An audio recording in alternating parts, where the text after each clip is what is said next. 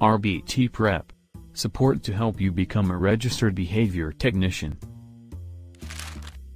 Momentary time sampling, MTS, is a discontinuous measurement procedure.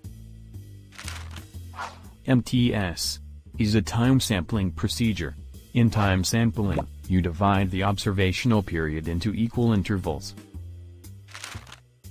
When using momentary time sampling, pay attention to the individual at the very end of the interval. If the behavior occurs at that brief moment, record an occurrence. Otherwise, record a non-occurrence. Record occurrence or non-occurrence for each interval. Lastly, calculate the percentage of occurrences by dividing the total number of intervals with an occurrence by the total number of intervals. Multiply the product by 100 to get the MTS percentage.